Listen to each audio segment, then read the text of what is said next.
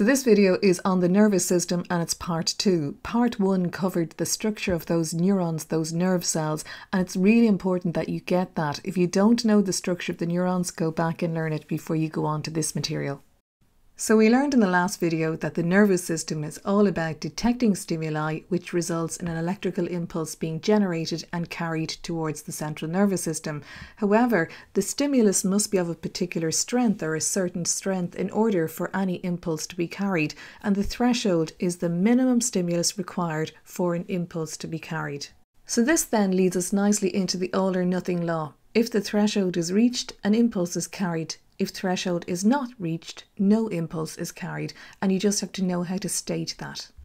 So next is the transmission of the impulse. The big thing about this is being able to state it involves the movement of ions. And just know that ions are charged particles. You don't have to even know the particular ions. I'm just going to mention them. It's sodium ions and potassium ions. And it's really the sodium ions that do most of the moving. So the reason why I have the salt and the banana there is just to remember sodium in salt and potassium in bananas, the salty bananas. So you'll know that sodium ions are always on the outside of a neuron and potassium ions are usually on the inside of it. When a neuron is at rest, it's more positive on the outside than the inside. The inside is more negative, and the reason why it's more positive is because there's lots of sodium ions on the outside. Then the detection of that stimulus, which is at the threshold, causes a change in the permeability. The neuron at that point, its membrane becomes more permeable to sodium ions, so they move from the outside to the inside. So now, at that point, the inside of the neuron is more positive than the outside. So once this initial change in permeability is started, it makes other areas of the neuron more permeable, and this is how the impulse travels along. This process will continue along the neuron, and this is the way in which the electrical impulse passes down through it. And as soon as the impulse goes by a certain area, it resets by moving or pumping those sodium ions back out. Sensory neurons and motor neurons have a myelin sheath, and there are gaps in between this, or spaces known as the nodes of Ranvier, and it's only at these nodes where the permeability has to change, not the whole way along. So in these neurons where there is a myelin sheath, the nodes of Ranvier is the only place where the permeability changes, and so this speeds up the transmission of the impulse. Eventually the impulse reaches the very ends of the neuron, and this is where there are these swellings known as the neurotransmitter swellings, and these are to facilitate the impulse being passed on to the next neuron. The region where two neurons come into close contact is known as a synapse. You can see in the picture the neurotransmitter swellings in close contact with the dendrites of the other neuron.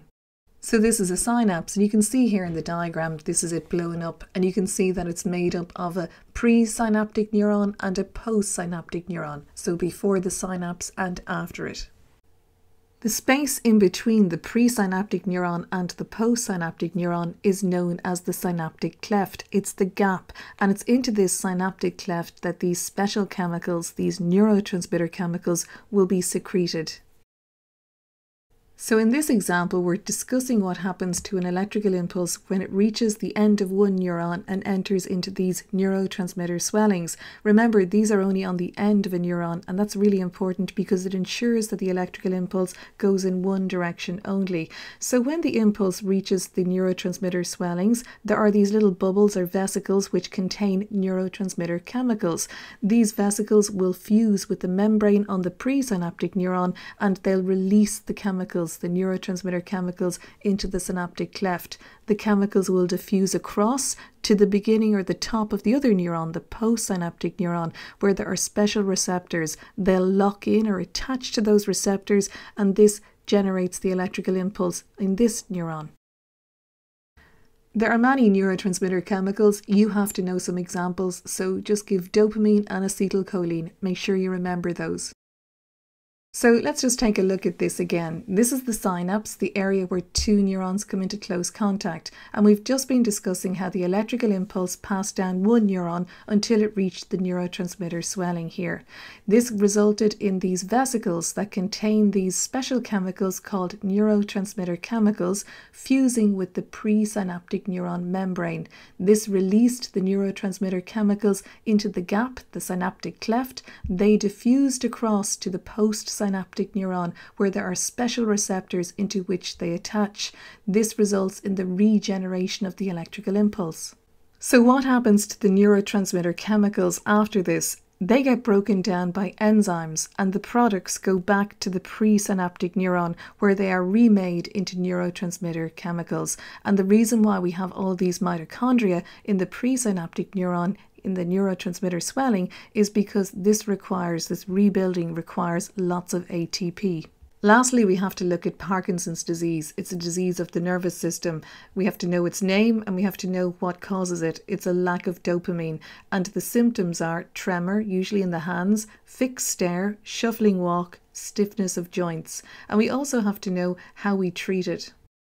Parkinson's is treated by usually administering medicine, drugs for example, and they mimic dopamine, and levodopa is a common one, so know its name. Unfortunately, Parkinson's is degenerative. It's a degenerative disease, which means that it will get worse. The stiffness and the mobility issues are treated very well with physiotherapy. So what caused Parkinson's and how would you prevent yourself from getting it? Well, firstly, they're not 100% certain on what causes it. There are some genetic links and there is some evidence to suggest that exposure to chemicals such as pesticides is linked with developing Parkinson's. So your best bet is to avoid exposure to these toxic chemicals, wear protective equipment.